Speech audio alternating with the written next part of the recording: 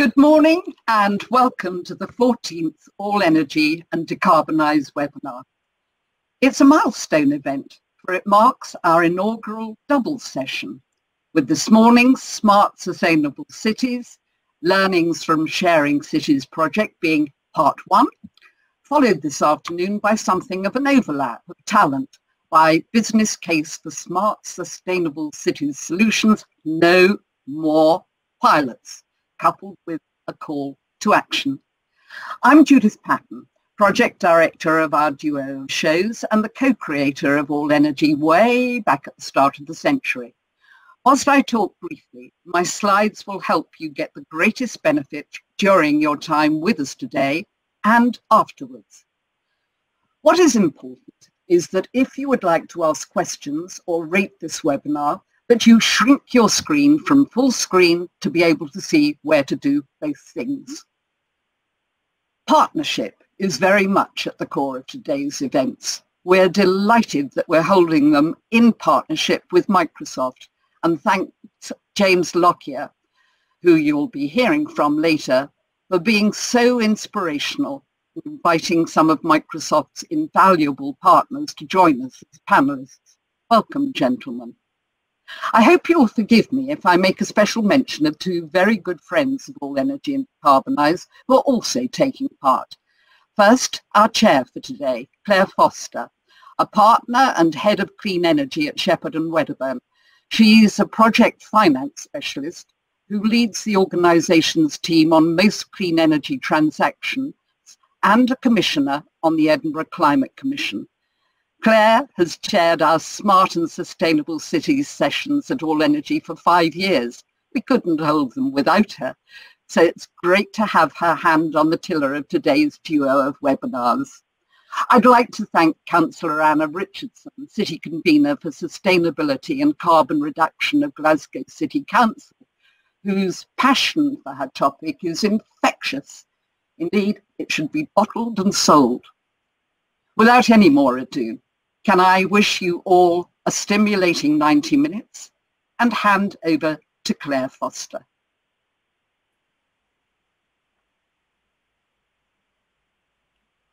Judith, good morning, and thank you very much for the kind introduction. Good morning to everyone who's here, and I hope you're all keeping safe and well. Good morning, everyone. And a very warm welcome to this morning's session on learnings from the Sharing Cities project. As Judith said, my name's Clare Foster and I'm a partner at law firm Shepherd and Wedderburn. I have the pleasure of being your chairperson this morning, and I'm in the unique position of having chaired the Sustainable Cities plenary session on day one of the All Energy Conference every year since 2015. And yet in that time, we have not solved the issue of sustainability for our cities across the UK.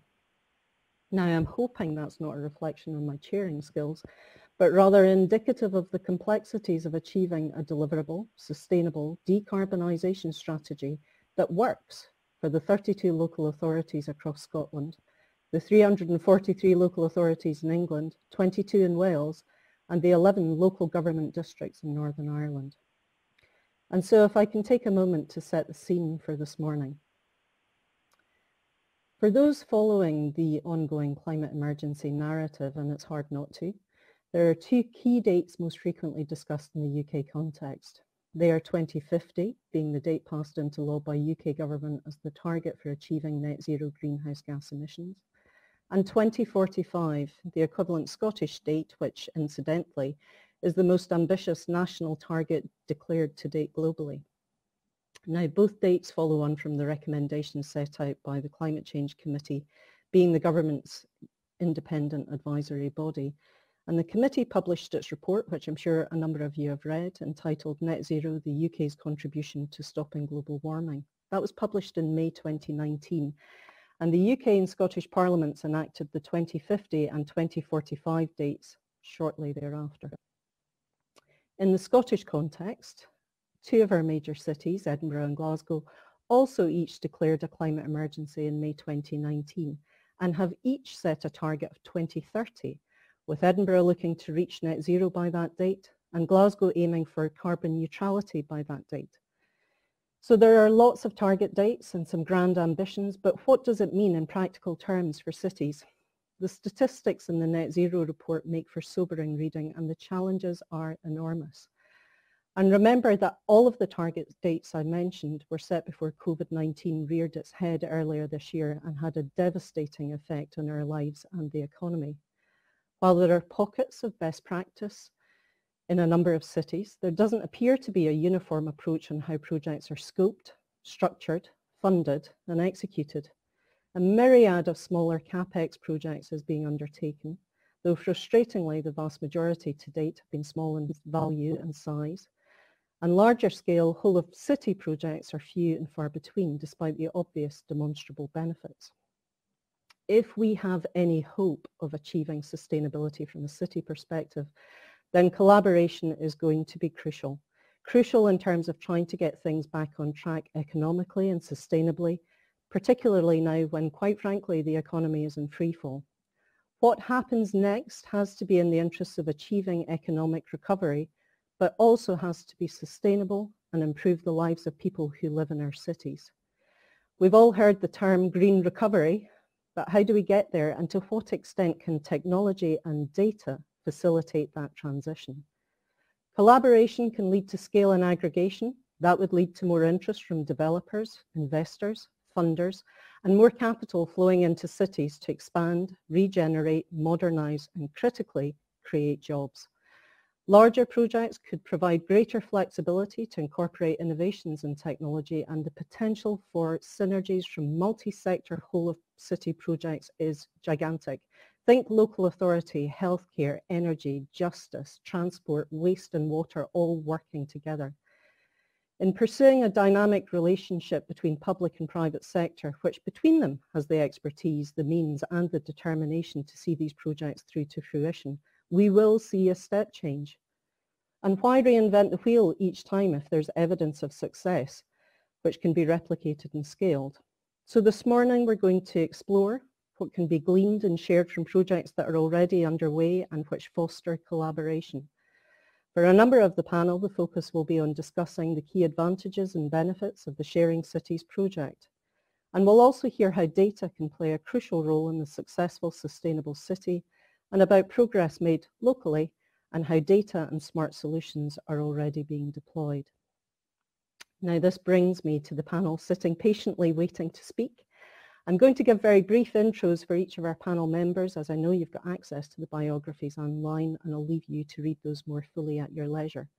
So firstly, may I introduce James Lockyer. James has worked in the software industry for over 20 years and has spent the last 15 at Microsoft. He's currently responsible for leading industry-focused IoT sales and marketing efforts in the EMEA region, and has a passion for smart cities and places, as well as energy verticals. Jason Warwick is a highly experienced smart city technology leader and strategist and CTO for Urban Integrated UK. Jason has deep experience in technology transformation in government and cities, with technical expertise in smart city, M2M and IoT technologies. Next up is Bill Wilson. Bill leads on IoT and smart cities for Kainos, and has most recently been working with Microsoft and the Greater London Authority on open data initiatives. By profession, Bill is an enterprise data architect.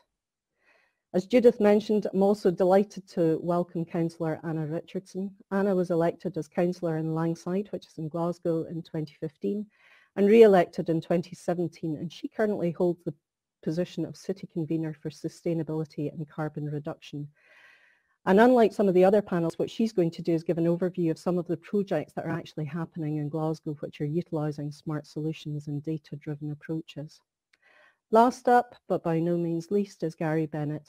Gary is a strategic thought leader who joined Urbis Schrader in November 2018 as MD responsible for developing and executing the evolution of external LED lighting to a citywide digital lighting platform. Now, with such a plethora of talent, I'm sure we'll be offered some unique insights and ideas on how to tackle the particular challenges facing cities and how best to move the dial on decarbonisation and sustainability using data and technology to its best advantage. I've asked each of the speakers to give a short presentation with their preliminary thoughts. A gentle request and reminder that each panel should stick to time. And the plan then is going to launch is to launch into our Q&A session where I challenge you, our audience, to ask some questions to get the debate going and really see if we can tackle some of these challenges. Now, I'm not proposing to speak in between presentations in the interest of keeping things moving and to allow our panelists the maximum time to articulate their ideas and thoughts, and so that we can get to the Q&A session more quickly. So if I may now hand over to James Lockyer of Microsoft to kick off proceedings. James. Thank you, everybody, and good morning. Thanks, Claire, for running through the background, and also Judith and team for helping to set up today. Really looking forward to the next few minutes and for the wider discussion with the team, and really appreciate everybody making the time to join the session today. As Claire mentioned, I work within the Microsoft organization. I specifically work within our Internet of Things business. We work with organizations to help them leverage the Internet of Things and the resulting data that is collected to really see what is happening in specific scenarios that they are focused on, to understand causes and impacts, to predict what will happen, and to really take action with real-time data-driven responses. I'm just paranoid I'm on mute, so I'm just going to double check I am all good, and then we will carry on. Good, I can see I'm still on mute, sorry, just wanted to double check that. So from an agenda perspective today, over the next few minutes, we shall share some of the insights that we've gained from a number of briefings with senior local and regional government leaders, and also highlight how Microsoft and our rich partner ecosystem are enabling them to move forward with their smart city strategies. So when we think about the discussions that we've had with leaders in the London boroughs and city councils across the UK, we're hearing a number of common themes. You can see from this word chart here that really some of those standout topics, such as streetlights, city data lakes, smart parking, traffic flow, smart cameras. The list is consistent across the conversations that we are having. And I think what this represents for us is a number of opportunities as an organization and with our partners to think about how we can best support that dialogue and really enable those strategies to come to life. As we look at more specifically around sharing cities, which is where Jason will jump in a few minutes to really provide much more detail on the Sharing Cities initiative, what we can see there is that the Sharing Cities motion really focuses on three core areas around people, place, and platform. And if we think about what that means from a people perspective, that's really about leveraging user-centric services with the citizen at the center, perhaps leveraging smart city solutions to reduce citizens' energy use and bills, or maybe even improving the health of citizens through not only monitoring air quality by sensors perhaps embedded on smart lampposts, but encouraging a shift to a low-carbon shared mobility set of solutions like e-bikes or e-car sharing or even EV charging points or smart parking. It's exciting to think about what effects IoT can have on residents' everyday experiences, and with the examples already covered in terms of things like street lamps telling residents how clean the air is, or having the ability to report if streets are dirty or notify if there are problems on the road, or even bins telling local authorities when they're full. If we think about places, we really think about infrastructure solutions to promote low energy usage. And we'll cover those in more detail in the session that we're running this afternoon at 2 p.m. But from a platform perspective, the urban sharing platform or urban data platform or urban data ecosystem, it has a number of different terms for a similar concept. But essentially, we're talking about taking data from several sources and providing functions and services that help to enable a smart city. So, for example, imagine taking data from a wide variety of different devices and sensors, such as electric vehicles and bikes and smart lampposts, energy efficient buildings, and being able to store, process, and correlate that data and present that information back to the city and the citizens so as to enable a better use of the city and its resources. These concepts are essentially solutions that are leveraging the Internet of Things and cloud-based data platforms. So when we think about the Internet of Things, and if we really peel that back, it's about collecting data, insights, and actions which we can take action on. If we make that more of a real-world example, we could potentially think about smart connected streetlights that have air quality sensors installed on them. We could be able to track that air pollution data, which could enable decisions and inform decisions around areas such as urban planning. But fundamentally, we're talking about data being collected by smart sensors, that data then going into cloud-based platforms, which is where you can then apply some of those different cloud services such as machine learning or artificial intelligence, and then obviously take insights from that, as I said. And there is then that awesome power to then think about, okay, what are those proactive recommendations, actions we need to take to really improve not only the ebb and flow of the city, but the lives of citizens as well. Oops, sorry, next slide, yeah, wrong way. We also are talking about smart and sustainable cities. And within Microsoft, we look at sustainability specifically in four main areas across energy management, water management, carbon, and waste management.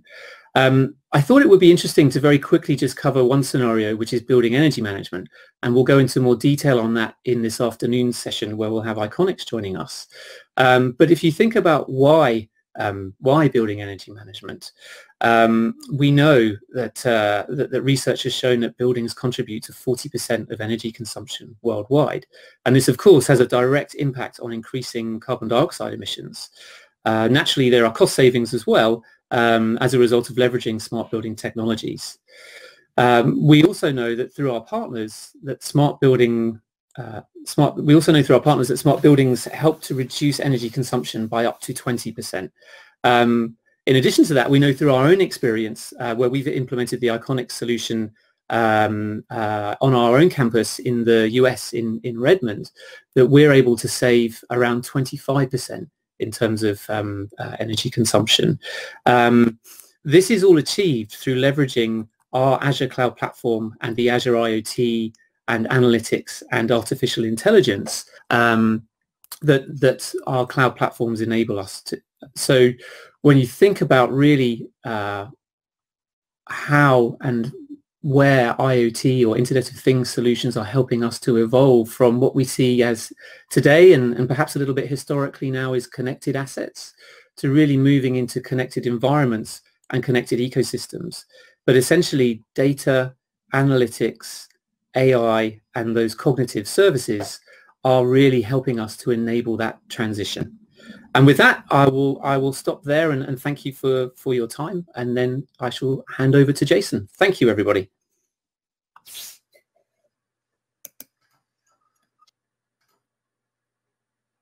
Hello. I'm trying to share my screen, which isn't quite working at the moment. Here we go. Okay, first time with this. So good morning, everyone. Thank you, James, for the introduction, also a very good overview of what a smart city and a data platform does and the value of it. The Sharing Cities project that I'm going to talk about this morning is a large-scale project funded by the EU H2020 programme. It's 5-year, 25 million euros that span 3 primary countries and cities, that being London, Lisbon and Milan, with follower cities or fellow cities, Warsaw, Burgas and Bordeaux, whose role it was to adopt some of the measures that were proven by the core cities.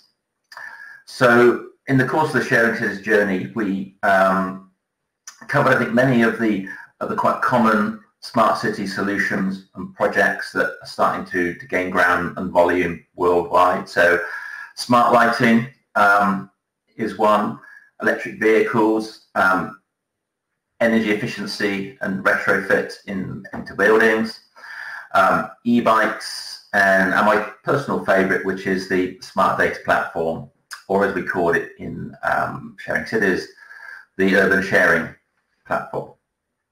And so what we focused on in terms of the objectives and the project. Sorry, having some slight technical difficulties. Here we go. So objectives were really to prove the key measures and also to demonstrate economies of scale. So when these measures are shared across the cities in terms of procurement, creating templates and designs for other cities to follow, the focus of those measures is sustainability, and the intention is to really unlock the market and prove that these measures can be utilised at scale and easily adopted by cities. So some of the key outputs that we achieved in terms of the 3 core cities: a big increase in electromobility, both from bikes and EVs and shared EVs, with a big impact on emissions. In the UK, in Greenwich, the first UK water-sourced heat pump. Another good UK example is the London Data Store, which expanded on existing open data sharing model to include some smart city data, which was more sensitive by nature and therefore had to focus a little bit on secure access. The latest iteration there, you can now see EV charging points across London through the data store. During the course of the project, GDPR became, I guess, live and into force. That created some quite interesting challenges around data security and use of data, and some excellent learning from the project in relation to GDPR. Sorry, not too many. But really the key to sharing cities is to share our learning. There are 2 key tools that we've created to share those learnings. The Smart Booklet is the first one, and the Smart Booklet is a short summary of each of the key measures from the Sharing Cities project. So there's a list here on the right, from building retrofit, citizen engagement, through to smart lampposts and e-mobility. You can find the playbooks on the web link there on the Sharing Cities site, and that provides both a description of the projects in each of the 3 cities, some of the learnings from the projects, and some indications of the cost and what it would take to replicate each of those measures to another city. The next set of tools are the Smart City playbooks. These are much more detailed manual in terms of how another city would both plan and scope and adopt, again, some of the key measures. To date, we don't have a playbook for every measure. The project is still running, and by the end of this year, there will be another playbook on smart infrastructure, which combines IoT and the urban sharing platform.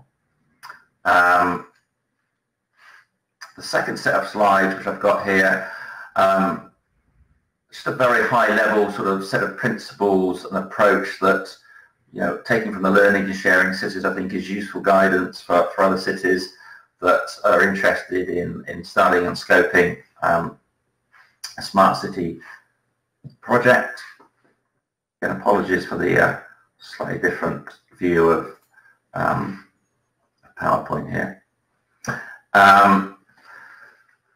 So some starting principles about doing things, we call it the right way, but in a bit more detail, being outcome led, really considering the needs of the users and the city, and have a very clear vision is, I think, very important. Often there's overemphasis on technology, It's a very important part of finding an overall solution to a city's problem, but it's not the only key challenge. What we call the right way, the design approach is key to this, about collaboration, engaging citizens, transparency around the way in which decisions are made, and responsibility. And again, I mentioned it earlier, but privacy, GDPR are very important, particularly in these times. The technology is still important. I think, the use of open standards and open systems is very important. Looking carefully at choices between open source and procured software. The challenge, the difference between the two is often not as open as it seems.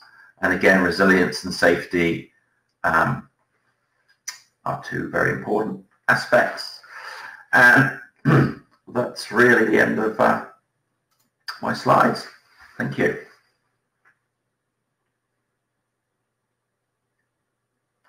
Sorry, I've completely forgotten who I'm handing over to now. Who's next on the list? I think it might be Bill. Bill, hello. Hello, Jason. I forgive the memory lapse. Hi, everyone. Good to be speaking to you this morning. I guess but my background is in data and analytics, as Claire mentioned earlier. And actually, although Jason didn't recall all of it, we were having a conversation last week about how urban data sharing platforms, how they might get a greater adoption across cities worldwide, and whether the COVID-19 crisis or the climate emergency might be the catalyst that drives some of that adoption. Well, I thought I'd talk this morning about the importance of data in tackling the climate crisis. Claire's already talked about kind of net zero and some of the ambitions in Scotland.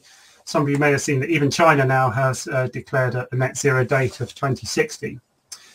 Now, of course, the reality is through various factors that the corporate world has done a lot of the running on this to date, not least our partners today, Microsoft, and the scale of their ambition is impressive. So I started trying to measure the carbon footprint of the company I work for, Kainos, and I had to gather quite a lot of different data sets around procurement, employee commuting. I now know a lot more about kerosene boilers than I ever thought I would. But the point is that in the corporate sector, you can't kind of fudge it because there are standards like the Carbon Disclosure Project and the Science Based Target Initiatives.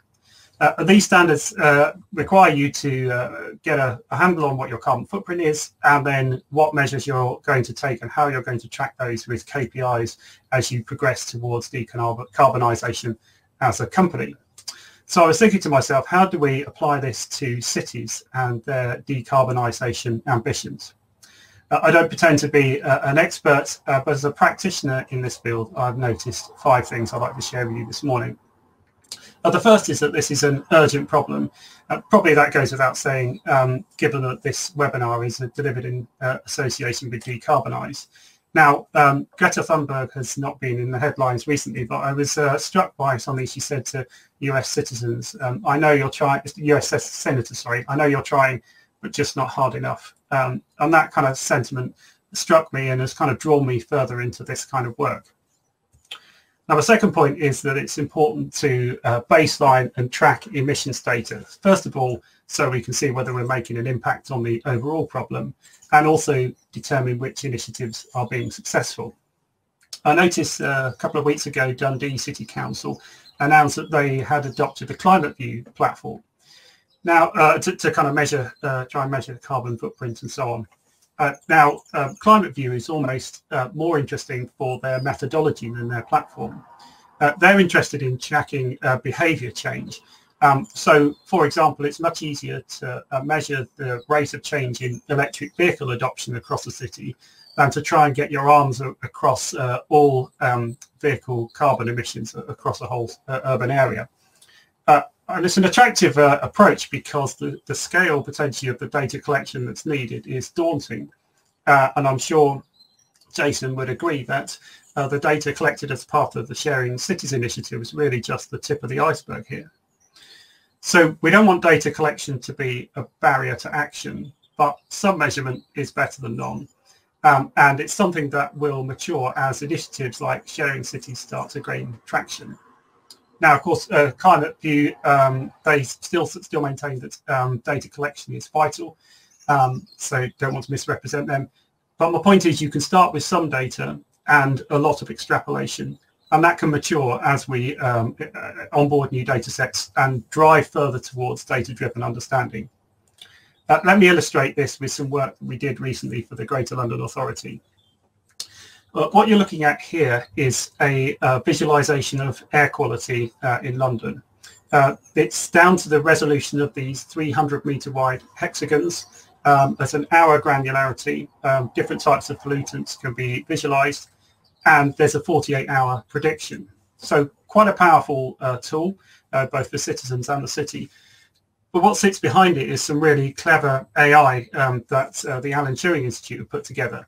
So they combine data from weather, from ground stations measuring air quality, from urban land use and traffic flows, and pull that into a digital twin that allows them to make these kind of predictions. Now, the point here is that across central London, there's only 100 of these very accurate air quality measuring stations. And that means most of what you're seeing on screen here is interpolation. And clearly, as the air quality measurement increases and we get more hyperlocal sensing, we'll move more from a predictive model to a model which is filled with real data. So I guess it's a very sophisticated example, but of course, simpler approaches are also applicable as well. Some of you may be aware of the C40 Cities initiative, and they're recommending a kind of top-down approach looking at consumer behavior within a city, but still some data collection is needed.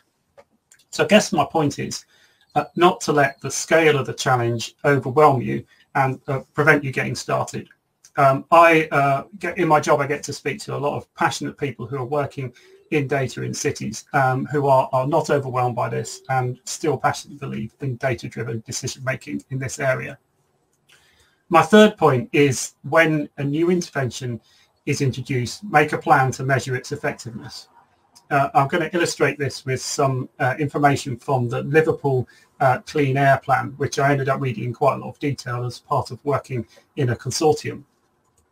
So along the bottom of this slide, you can see air quality is mentioned, so clearly we need to measure that. But there's a range of other interventions that Liverpool City Council were considering, and eventually will procure some of these, which will help address their air quality issues. My suggestion was to place more emphasis on the integration, which is this blue bit in the middle, allowing these different siloed applications to talk to each other and have closed loop effects between air quality and interventions, but also the benefit management, prediction, reporting and analytics. And that was for two reasons, really. In Liverpool's case, their Clean Air Plan requires them to be able to measure the cost effectiveness of those interventions. And that's difficult to do if you haven't gathered some information about that intervention and seen what its correlating effect is on the climate. And secondly, Liverpool are committed to making sure interventions like this affect different parts of the city in a fair and equitable way. My fourth point is around data sharing, both in the private sector and public sector. A couple of weeks ago, I was able to put a question to Carly Kind, who's the director of the Ava Lovelace Institute, around the effect that COVID-19 has had on data sharing between both commercial and public organisations. Her observation is that a number of the barriers to data sharing had either been eliminated or reduced as a result of the pandemic, and some of the spirit of collaboration is something we want to see going forward as well. Let me illustrate that with another Kainos project again in London, and you may have seen it briefly in James's slide earlier. Actually, the point of this project was to try and find optimal locations for multi-vehicle electric vehicle charging stations, which is kind of aimed at commercial traffic, really. Now, on this map, it's not that easy to see, but there's a combination of open data, so things like traffic flows and land use information, combined with private sector data around the location and capacity of electricity charging substations and the land requirements for developers of new EV charging hubs. Now, although the part of the point of this project was around data sharing, frustratingly, some of those issues are actually quite hard to solve, and of course they weren't technology problems. Now, that's, I guess, one of the learnings from the Sharing Cities initiative is that cities need to be able to own and freely license their own data, so that data sharing initiatives like this become much easier in future. It's probably worth mentioning as well that both of these London projects were funded by Kainos and Microsoft, because both companies passionately want to see these kind of initiatives succeed and flourish. My final point is about accountability, and this really takes us from data sharing to open data and transparency. This is core to some of the work we're doing in Kainos in sustainability, not just on the kind of climate change emergency, but the 16 other UN Sustainable Development Goals as well. And clearly, obviously, the kind of measurement applies equally to those as well. So data collection, reporting, analysis, it's all part of that transparency and open data agenda. So for all these reasons, I have included features like data brokers, data transparency as features of the Kainos city data ecosystem, which is an open data architecture that we're hoping to trial in a UK city this autumn. I'd love to tell you more about that, but my time's up. So I'm now going to hand over to Councillor Anna Richardson to tell you more about what's happening in Glasgow. Anna. Thank you, Bill, for that. It's a real pleasure to be here this morning to share a little bit of the ambition and the work that's going on in Glasgow and to give a city's perspective on this topic. I'm going to touch on various initiatives that are happening here in Glasgow, but I also intend to always bring it back to the people that are the heart of our smart cities, and they're the people that we are ultimately here to serve. So we find ourselves in a very different world to that of last year's All Energy Conference, when the climate crisis was taking centre stage like never before. I think we were all rapidly coming to terms with quite how quickly we need to decarbonise our cities. But the last 6 months have now taken our toll on our populations and our public services in another way that none of us could have imagined. And the inequalities that were always present have been highlighted even more starkly by the COVID crisis. The financial consequences we face as households and as civic bodies will still take some time to fully unravel. So when we reimagine a smart city now, we need to really look at what these solutions bring to our communities. And what's clearest of all is that we need a recovery now that will be green and fair. We must be open to innovation and to try new ways of working more than ever before. And in Glasgow, we firmly believe in partnerships and collaboration as key to doing so successfully. So for example, Glasgow is the only Scottish city to have been invited to join the MetroLab network, a key collaboration across US cities and universities with a focus on smart city solutions to urban challenges, and particularly in relation to sustainability. And Glasgow will be presenting its work to tackle the climate emergency at the summit of this network in late October. And we've also recently become a member of the Carbon Neutral Cities Alliance, a group of cities with ambitious targets for achieving carbon neutrality, and one in which smart city approaches to urban sustainability has to be at the forefront of our discussion. Because the Smart Cities agenda offers us opportunities to improve frontline services as we decarbonise them. And of course, our focus must never waver from offering the best quality of life for our citizens through evidence-based delivery of services. Data enables us to make the right choices and to prioritise our resources appropriately. So our city's been progressing a significant partnership with the University of Strathclyde, along with Berkeley and Stanford, to install monitors on school roofs across Glasgow, which will capture data on carbon emissions and potentially permit better real-time feedback on the effects of policy interventions, as was just being spoken about in the previous presentation. This is a new way of accessing this data. It offers different possibilities from a reliance on emissions data that has been collected in previous years, as we often do at the moment.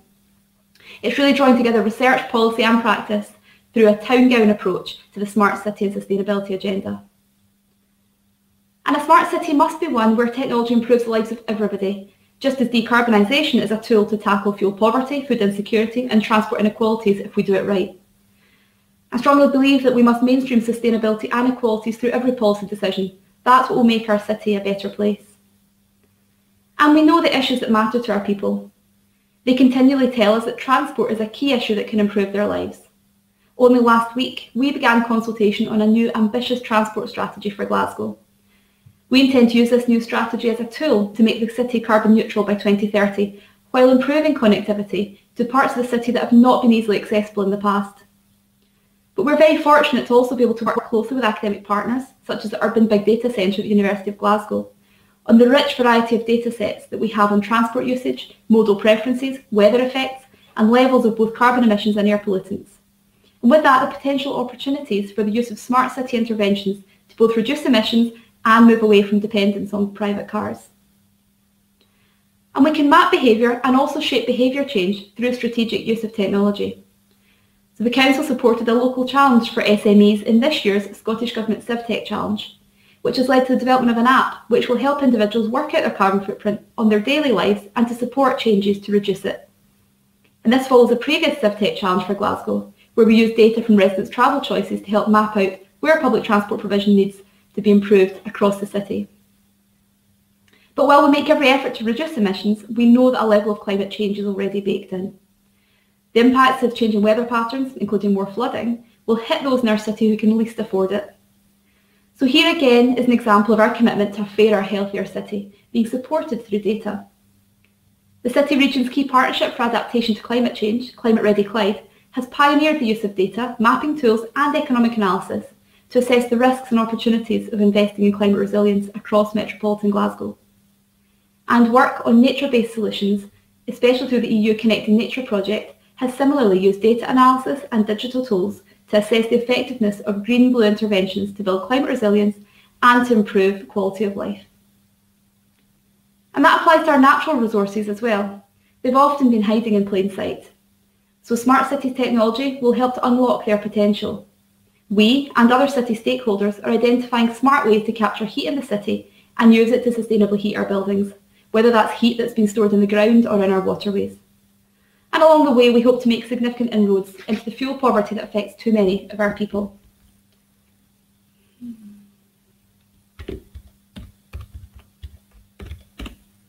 But if we're to meet the targets we've set ourselves, we need demonstrators that are rapidly scalable and give us the learning we need to replicate them across Glasgow. And one such project is Ruggedised, an EU Horizon funded project, bringing together a number of public, private and academic partners here in Glasgow to create a smart energy district in the city centre. The communications network that will be created through the installation of intelligent streetlights will be used to dynamically manage energy flows, firstly within the project district and then beyond. We'll be trying EV charging on these streetlights, reducing pavement clutter, and turning a multi-storey car park into a smart building that generates and stores electrical energy and utilises it to then power EVs. The building will use large batteries to store that energy and communicate with the local energy grid, providing services that help to reduce the carbon intensity of the grid and maximise local use of locally created energy. And we aim to then replicate this approach in our other car parks, turning them into major assets as part of our city infrastructure. And all of this work so far helped Glasgow to meet and exceed its 2020 carbon emissions reduction target 2 years ahead of schedule. But now we know we have to move forward at a new pace and at scale to reach carbon neutrality by 2030, a daunting yet necessary target that we are determined to achieve. Big infrastructure projects matter as part of this, and we have to now shift from pilots to significant investments in transport, heat and service delivery. They illustrate the scale of change that's required, and they inspire our citizens to see their city as one with high ambitions and are determined to succeed in this green revolution. But the smart city can also be invisible and unnoticed. From the bins that are swiftly collected, buses that run on time, EV charging points that are a seamless part of our streetscape, air that's clean and constantly monitored, street lighting that adapts to make pedestrians feel safe, whatever the conditions, and buildings that are warm and pleasant without a large carbon footprint. All of these improvements make for a city that's simply better for day-to-day living. Smart cities may use the language of technology and innovation, but our main driver has to always be our people.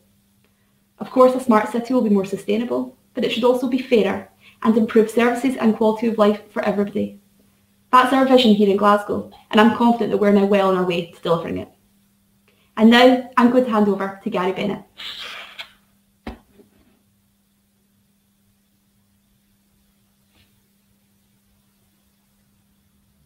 Many thanks, Anna. Fantastic.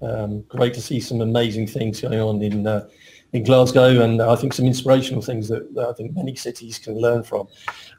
So I've taken a slightly different view in terms of just the sustainability point, but actually from a sort of almost like a hardware perspective, from a how are we actually deploying things, and actually what do we see from sharing in terms of a light view, and what are some of those challenges. So my presentation really is about the facts of some of those challenges, and what I've put together is really a SWOT. So if I take Urbis Radar, so we've been providing lighting and solutions for over 35 years, from functional road lighting, urban modular connected solutions, and we have around 5 million deployed luminaires across the UK and Ireland. But what we see is a challenge in terms of sharing on. So the openness, that was covered a little bit by Jason. I think the interoperability covered by James, that we need to make sure that the technology is really supporting not just the city, the space, but also the citizens going forward. We have a challenge though, because as citizens we embrace and welcome technology, and of course as we look at that technology it can improve our energy consumption, the way we manufacture those products, the longevity of those products and the way that they can be used. But we actually have a habit of replacing and mainly disposing of technology when we no longer value it. So I think it's really important, again, as we look at technology, as we look at smart, as we look at sustainability, we have to think of the longer term value, not just the immediate things that we can fix today. Because just in the UK alone, we dispose of over 50 million tonnes of e-waste annually. And I guess the other thing that we can't ignore in terms of cities is that, they're economies in their own right, and they're pushing for more citizens, greater economic value, which drives different needs and speeds, and sometimes conflicts in sharing as well. So therefore, the reality is every city wants to be that best city, exactly as Anna just shared. There's some amazing things going on in Glasgow, but the same for Milan, the same for Barcelona, same for cities globally in terms of how they're trying to improve their position. So if I take it from a lighting perspective, let's take the smart pole. It's not actually a new idea, to be fair. A lighting column, share the technology to benefit from others, and what did we pretty much end up with? We ended up with a big old hodgepodge of stuff where actually it's not really solving the problem. It's just solving a challenge of today. And actually it becomes unsustainable because the technology that's put up is not there really to support the future. The challenge for us in sharing cities is really to try and tear up the 30-year-old step-by-step approach. We have a lot of funding mechanisms, we have a lot of specifications, we have a lot of challenges in terms of how we look to manage our day-to-day needs for the city and for the citizen, but actually we really don't, we just replicate waste in services, in installation, and we don't really use technology for the wider benefits. So what I put together is a small SWOT to sort of what have we learned from a lighting perspective in terms of from sharing cities. So if we look at some of the strengths, what are we seeing? There is clear strengths. The open dialogue, it's considering the citizen, not just the citizen's problem. So therefore, there's a real interaction between the two, which is really encouraging to see, because at the end of the day, citizens make a city. A city is nothing without its citizens. And clearly, the sustainability is important to the citizens, and whether it's transport, whether it's the air quality, whether it's how they move through that space, where they work in that space, it's important that obviously that open dialogue is there. And that is a huge strength. The shared use cases that build confidence. So while this afternoon we'll be talking about how actually perhaps not to do pilots, but actually how can we more share the successes that we've had in different cities in order to build that confidence to ensure that we're investing in the right way. Lighting, not just as a pole, can deliver new opportunities to enhance cities and citizens. We deal in solid state technology now, so the reality is that we have the ability from a light perspective to give so many different experiences, whether it's the light itself, whether it's enhancing the environment, and even to the fact of how the modularity of that product can enhance other features such as environmental, EV charging, etc., etc. And when you look at the connectivity, 5G, etc., also has to come into play. Local authorities are open and wider partnering processes. So I think if you look at it, historically it was very much, well, that's somebody else's job, give me a solution for it. But there very much is a strategy in most local authorities now to driving that sustainability, driving that sharing, and a much wider dialogue that really drives a benefit for all of us. Solve real-world issues and create rich, valuable insights for tomorrow. I think the data, as Bill described, is absolutely important for us, but we have to somehow stress test that data for the future. None of us necessarily saw a pandemic coming, but what could we have done in terms of the technology that we have and the wider deployed capabilities to be able to improve our position in cities and for our citizens? And more importantly, we look at sustainability. We can see that that data can actually help us improve today, but actually, is it really driving our future habits of in technology, as well as the infrastructure that we put in place? And the discussions are on solutions, not just technology, which I think is really an important strength in terms of the sharing cities process. But there's weaknesses, and those weaknesses really, the funding and the tendering process can limit true impact. It's very much a silo. It's very much focus on one thing today, but not really thinking about the journey of the future. And I think we've seen as a lighting business that by technology, the partnerships try to push their core agendas, and where we've partnering with Microsoft, and we've seen there's a very open approach, and from that perspective, it's been really refreshing for us, because in a lot of cases, everyone wants to push their thing onto the product or onto the platform, and I think we have to take a much more pragmatic view for that, and that is a weakness in terms of the approach of the sharing cities. I think continue the push on smart rather than connected.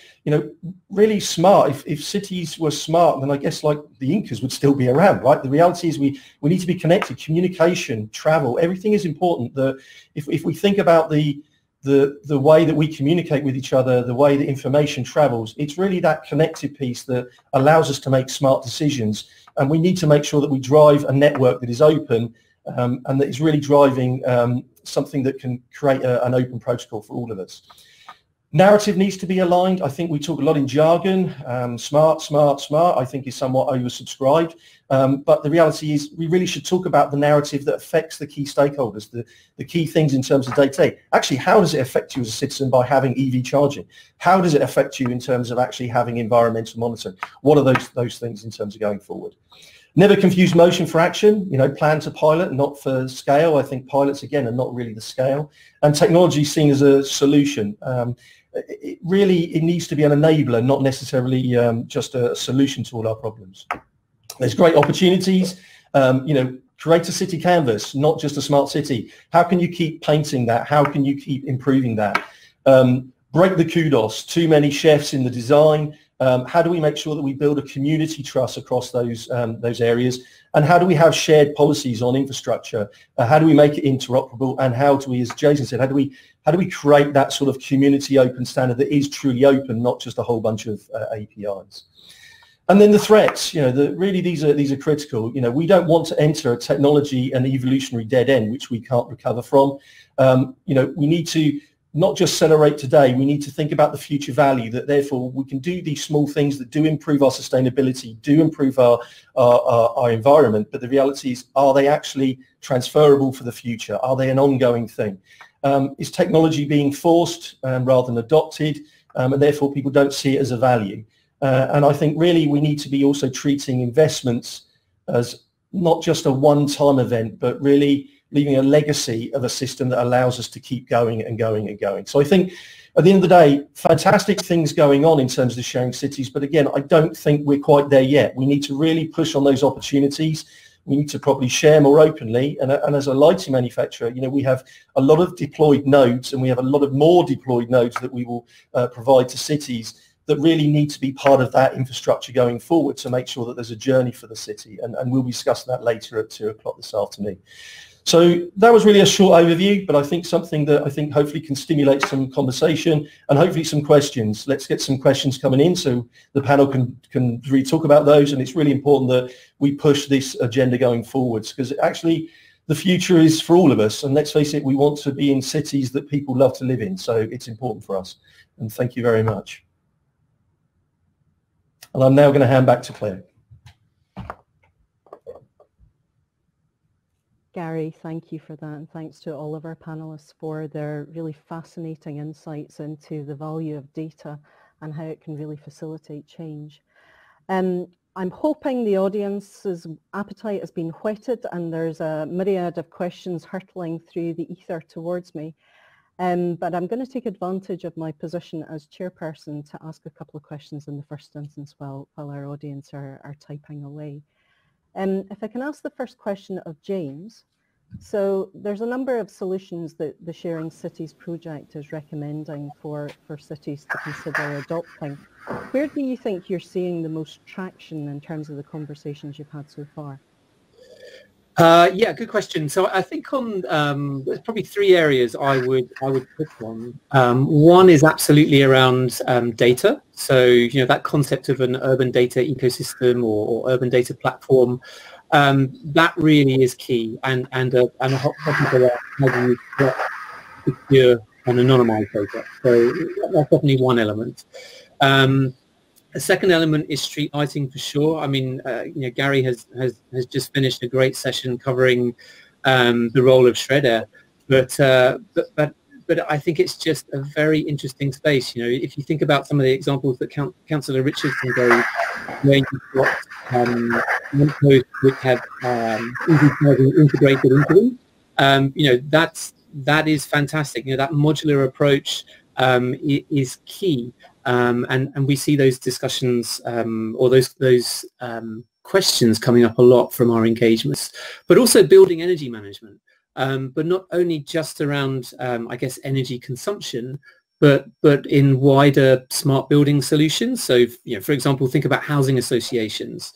We are increasingly pulled into a number of discussions with housing associations where they're looking for not only building energy management, but also leak detection or fire detection, but still very much in the realm of smart or intelligent buildings. So I'd probably pick on those three. Thank you. That's brilliant. Thank you for that. We've got quite a lengthy question from the audience, which I will direct shortly. But the question is, how do we implement cross-sector and cross-organisational governance around our activities to decarbonise? We have strong governance around financial management with teams of accountants and auditors who ensure that we monitor and manage the flow of funds around our ecosystem. Can we apply a similar approach to the management of carbon?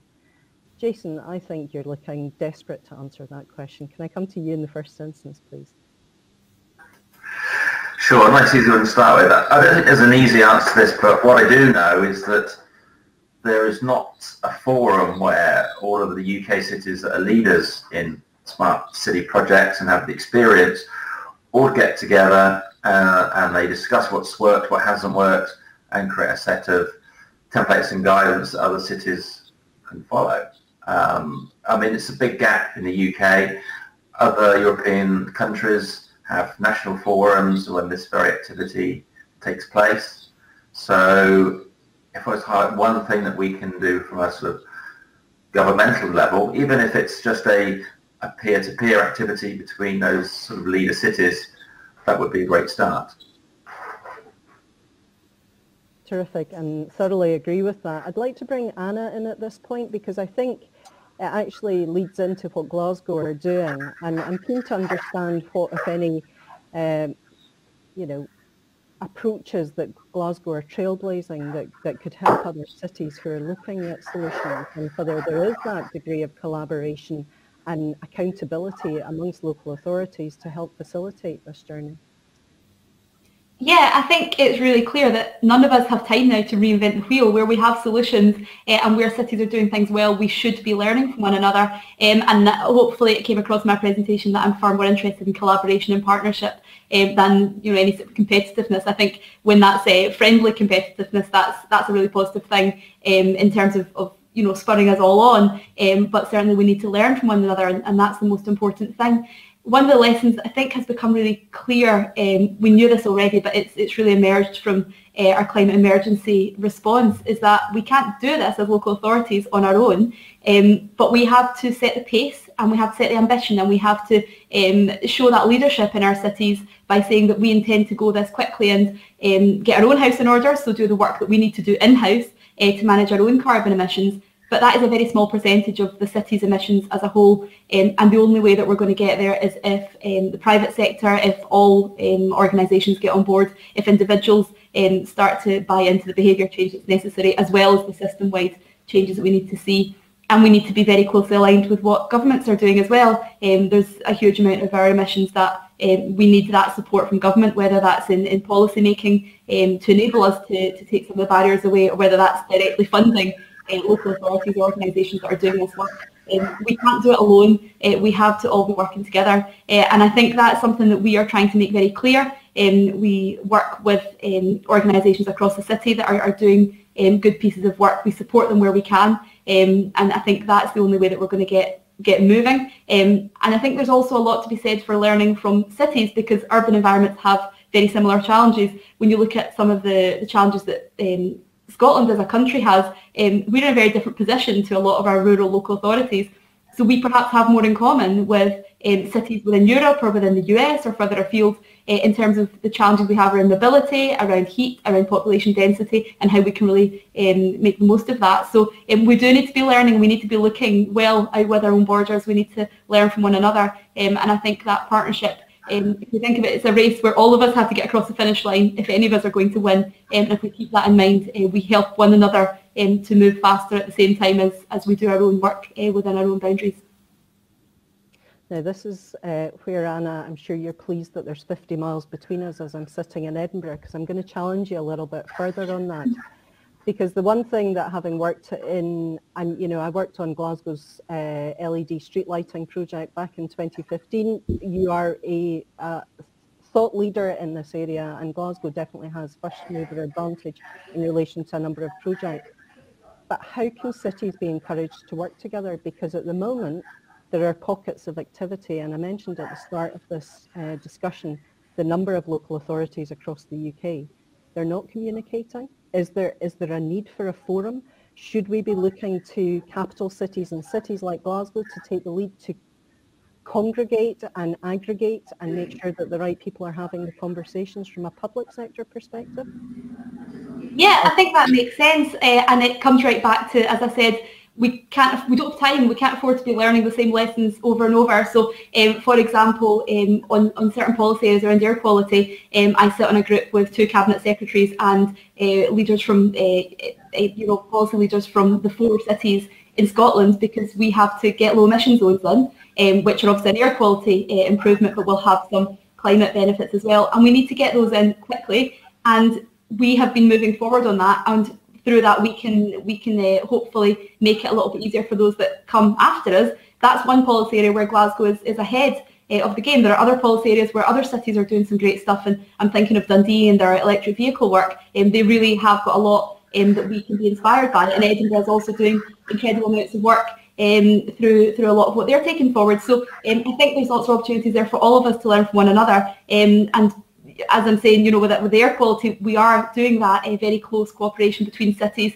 both officer level and at political levels. Maybe we need to do that more holistically in terms of our carbon ambitions as well. That's I'm always up for more partnership and more collaboration, even with Edinburgh. Well said. That's touché, I think. Gary, can I come to you, please? Because one of the questions that's come in, I guess, is quite a technical question, but it talks about, with respect to highway and street lighting installed sensors, are these battery driven or connected to the mains electricity? If the sensors are connected to the mains, which are predominantly unmetered on highway lighting systems, do they have an Alexon charge code which is required prior to connection to an unmetered supply? I have no idea what the answer to that is. So it's a mixed bag, actually. Yes, generally, so if you look at the control nodes, generally that sit on top of the luminaire, they are a low voltage sensor. They will have an Alexon code in order, because of the unmetered supply.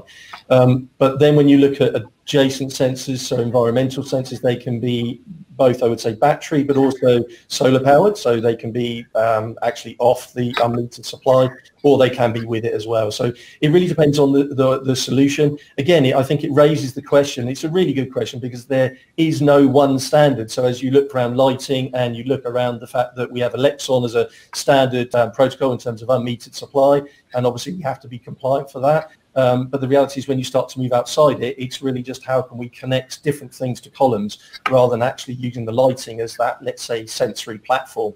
And that's one of the things we've been working on, is that how do we integrate within the product things that actually you can turn on and off, so it becomes a solid state feature. Because again, in all cases, you don't need something to be powered all the time, and not everything needs to have the same capability in terms of sensor.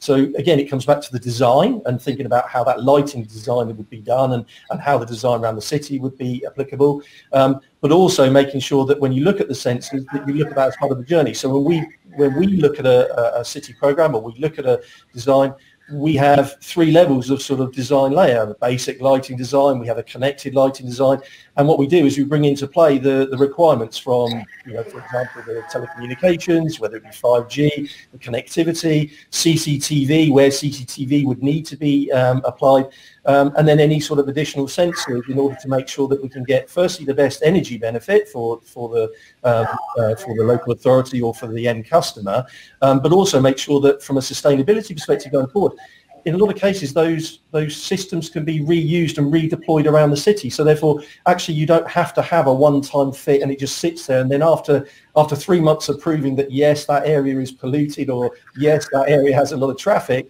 the reality is it can be redeployed to other areas, which makes it a lot more sustainable, but also allows to keep a sort of journey going in terms of the benefits of those products.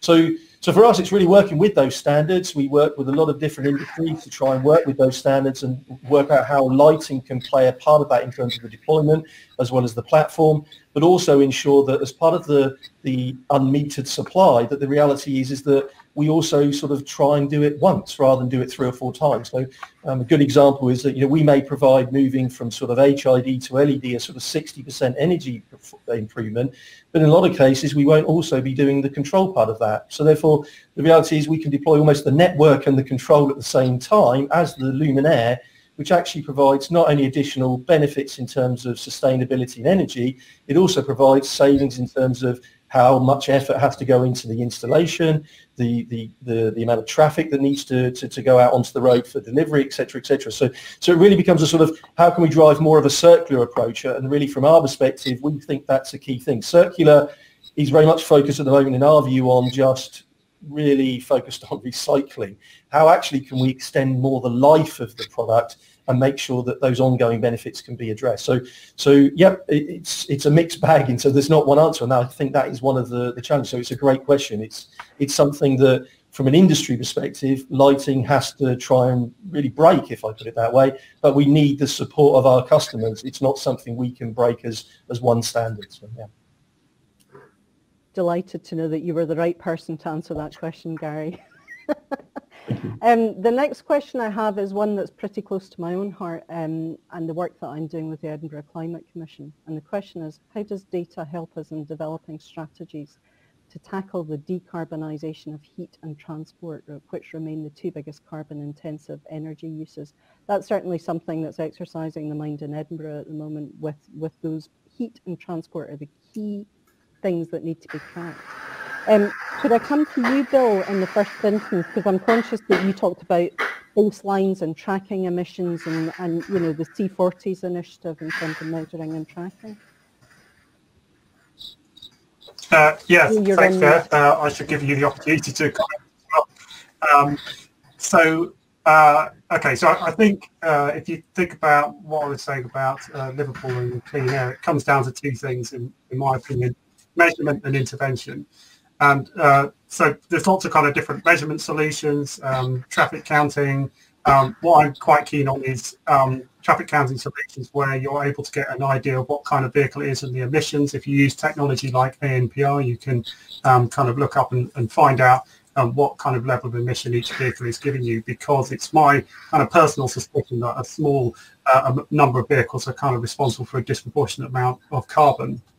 If you look at some more kind of advanced cities, so again, then the question is, what's the intervention you could do there?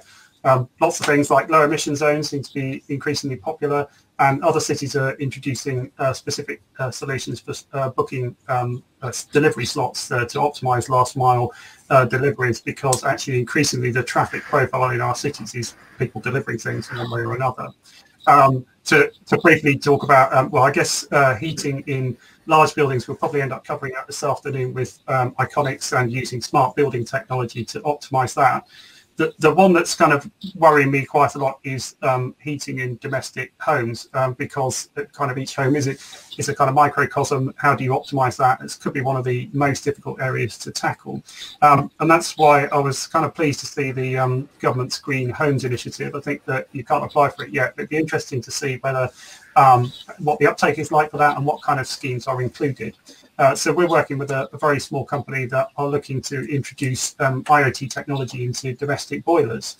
And I think this could be absolutely revolutionary, because if that technology can make a small impact to the efficiency of kind of each and every boiler, then that wider impact will be absolutely huge. So the technology does things like it's predictive maintenance. It works out when the boiler is running in an inefficient way and restarting itself and so on. So those are some of the kind of technologies. And clearly then data is still at the core of that, right? Because we're gathering that together and coming back to the measurement. So it's a constant cycle of measurement and intervention. That's a brief answer. Claire, I'm sure you've got some views as well, being is it close to your heart?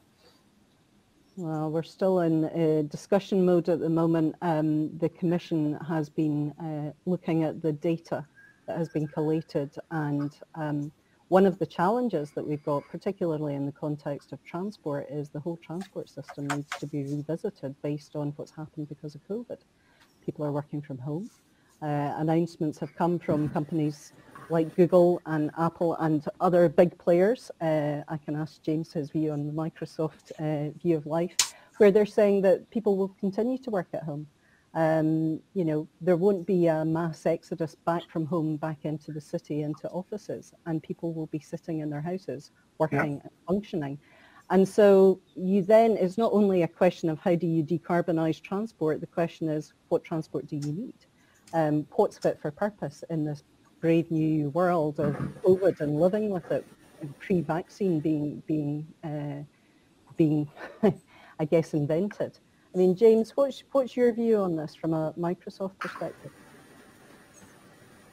Well, there's a few different elements, really. I mean, I think, you know, well, first of all, from the working from home standpoint, I think it's very interesting to see the developments across, you know, our own products like Teams, but also, you know, from other products such as Zoom, and the rapid rate at which those solutions to enable working from home, make it more accessible, make it more inclusive, has been very interesting, you know, to see that rapid change. You know, so there's a constant change at the moment across those platforms to enable better working from home. But I think also what we see is that, of course, with smart building technologies, there is a lot of focus at the moment on being able to encourage workers back to the office. So, for example, being able to track individual office workers and typically anonymizing that to the point where if there is a case of COVID, then they're able to go back and track where that individual was in the building, to keep in those areas, to be able to contact the individuals that they were in touch with during that time in the office. So those are the types of scenarios that we're increasingly seeing at the moment. And then I think outside of that, we're also being pulled into conversations around how we can help support things like social distancing, and how solutions can help with things like not only pedestrian counting and people flow, but then also being able to analyze, you know, is social distancing being followed? Are masks being worn? And technology is at the heart of enabling those, whether it's through things like cognitive vision-enabled cameras, or in the office example I gave, you know, with kind of beacon technologies. So yeah, there's lots of different dialogues happening at the moment. But I think it fundamentally, as you say, that it comes back to that, I guess, that trend of, you know, just how much are we going to see people staying at home now versus being encouraged to go back to work, and if they are encouraged to go back to work, how is that being measured, monitored, so that there's more confidence in going back to the workplace, if that makes sense? Yeah, I think we've struck a chord, because I'm keen to come to Bill and then also Anna to get their views. If I can come to Bill, first of all, what's your take on the working from home point? I know we've kind of evolved.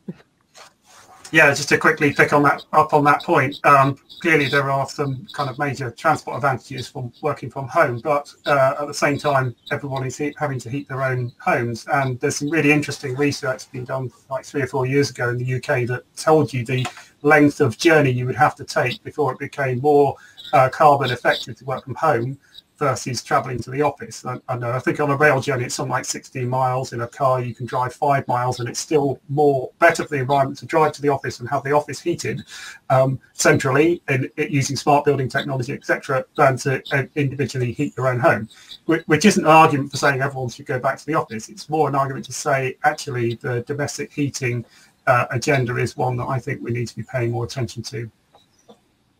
That's fascinating. I had no idea that those stats were out there. I'm just delighted that I'm not getting up at 4:30 in the morning to get the red on. Anna, can I come to you, please?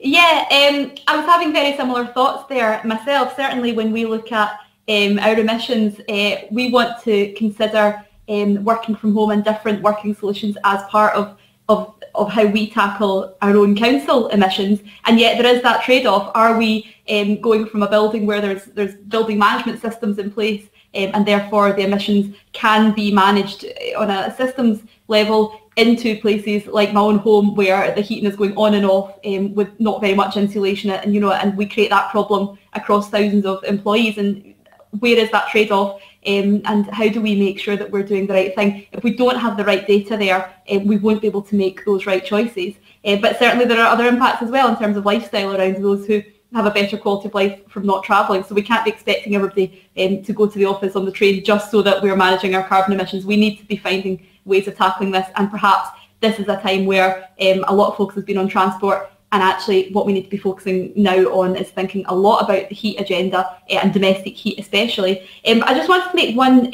point around working from home that I'm very conscious of, and certainly transport has been possibly the piece of my portfolio that's kept me busiest over the last 6 months. And there's been huge changes in travel patterns, but not everybody is working from home, not everybody can work from home. And we have so many of our key workers in so many different sectors who will never have this option of sitting on a webcam safely away from the virus. And there is a risk there that as we change transport networks, there is a risk that those are perhaps groups that are reliant on public transport that don't have the option to move into private vehicle use. They don't own cars.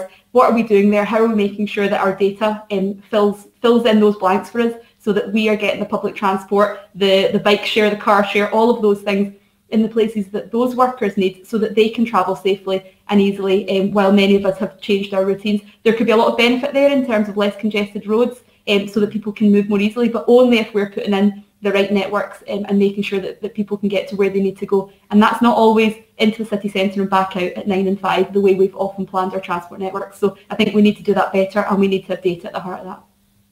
Yeah, great. Thank you for that, Anna.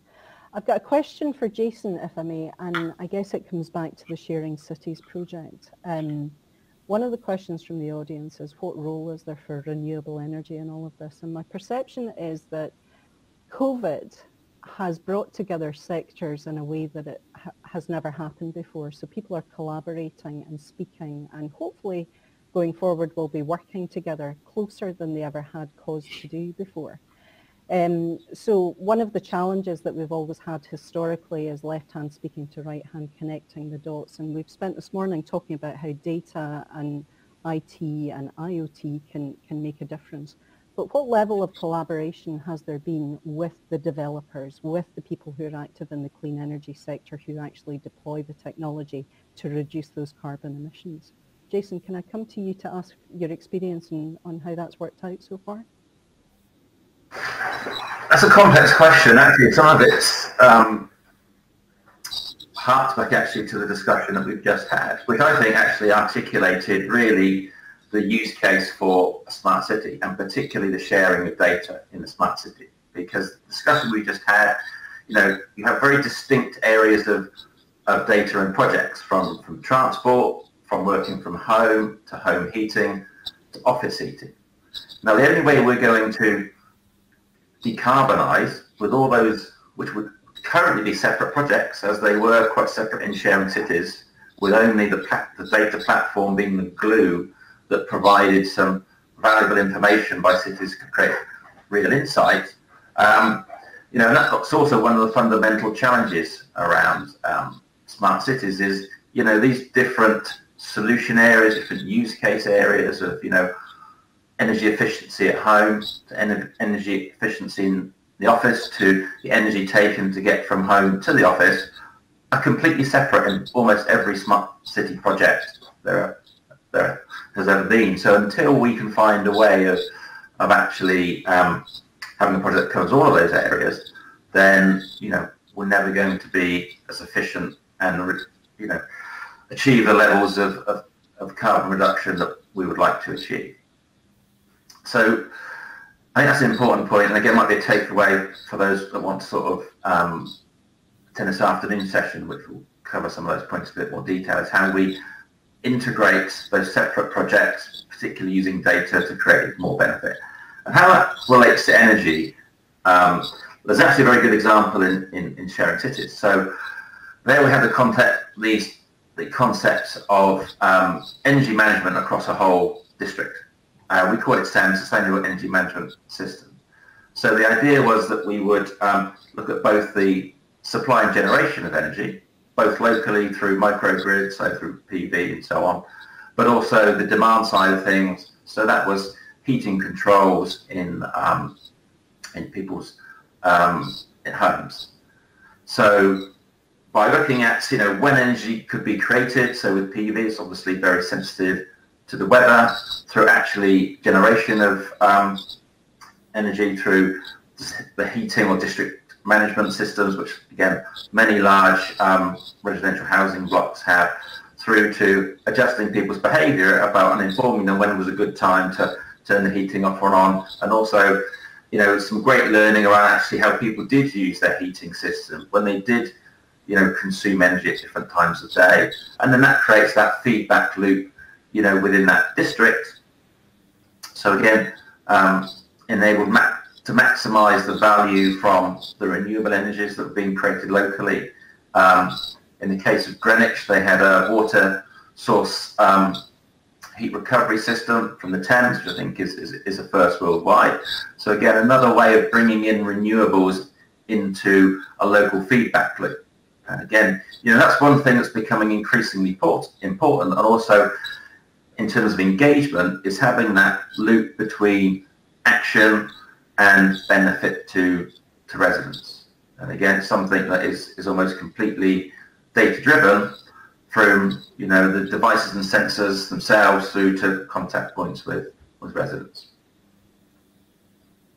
No, thank you for that. It's a good answer. I mean, I think one of the challenges going forward, because one of the observations I've made historically is that we've had a tendency to work in silos. So the clean energy sector do their thing, the technology sector do their thing, the infrastructure guys do their thing, construction sector again something else. But for this to work properly and for it to be a fully integrated approach, we actually need the decision makers from all of those different sectors committed and willing to stand up and make promises about working together and collaborating to try and file.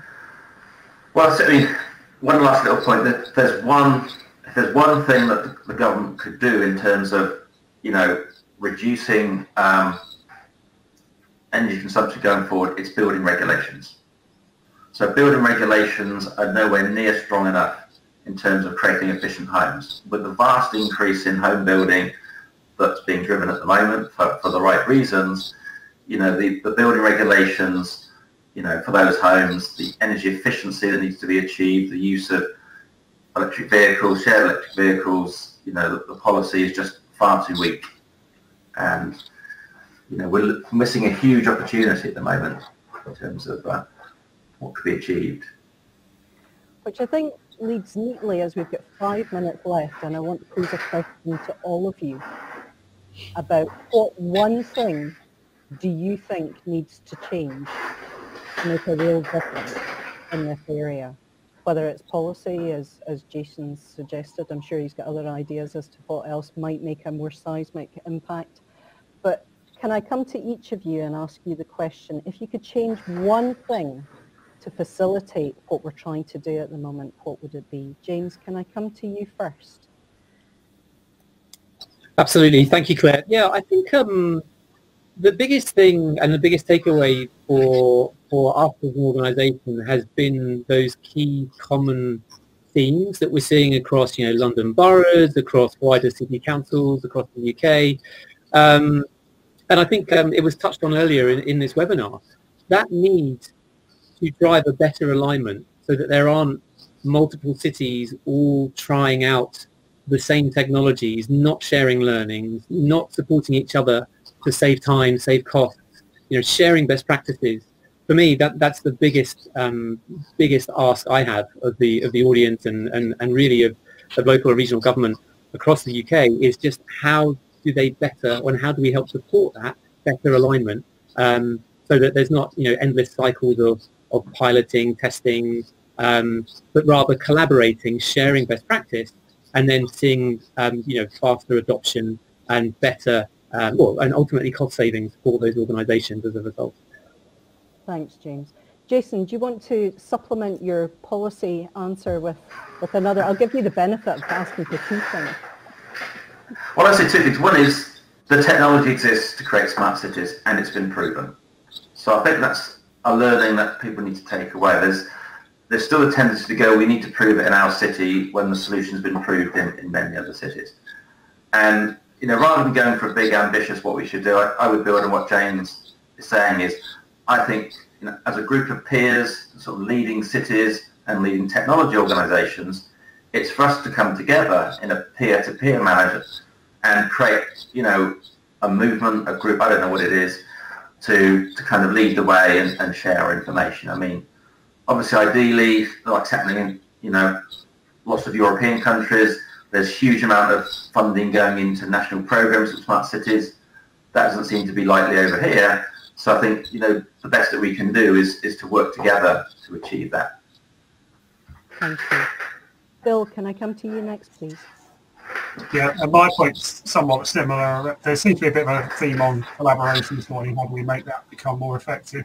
I guess my observation is that the notion of a city as a platform kind of feels quite compelling. So the city as an enabler, both from a technology and a governance sense, but not the city having to own every part of the technology, every technology decision, every policy element, but is the point of convening all these different entities. And I guess my observation is that cities need to take a lead, not in implementing everything, but in drawing together all those local groups and stakeholders. Thanks for that. Anna, from a public sector perspective, what do you think we need to do? Maybe you want to throw down the gauntlet to the private sector here. I think what has really struck me over the past 6 months is how we all behave when there's a real genuine emergency. For example, in terms of transport, all the barriers that were there to us creating a more sustainable transport network are there now as they were 6 months ago, but we found ways of getting around them and of moving through them and of pushing on where we had to. And I think in terms of sustainability, in terms of decarbonising, and in terms of what this agenda can bring to decarbonisation, I think we need to act as though the climate really is the emergency. We've been calling it an emergency. We haven't been acting as though it's an emergency. We've now seen how fast all of us, public, private, everywhere, can work, how quickly our communities can mobilise if we want to get something done. When we saw COVID coming at us, let's treat decarbonisation with the same level of urgency. And if we all do that, I think we've actually got a really good chance here. Couldn't agree more. And Gary, if I can come to you finally for a quick snapshot of your view, please. Yeah, from my perspective, quite straightforward. I think it's really the back end of the decision and deployment catching up with the vision. We still have a massive gap. The vision is fantastic. I think I've never met anybody that disagrees with vision and actually what we're trying to achieve. The problem is that when you look at the deployment and the specification, it's 30 years old, and it's really, somebody's got to sort of chop that out and start at the vision, not start 30 years ago. And I think that's really the big fundamental shift that we need to see across really the whole economy. Thank you for that, Gary. Everyone, we have run out of time, which I'm really sorry to say, as I'd love to continue the discussion. In wrapping up, I'd like to thank you for your attention and for contributing to the debate this morning. Thank all of our panel members for their insights and observations.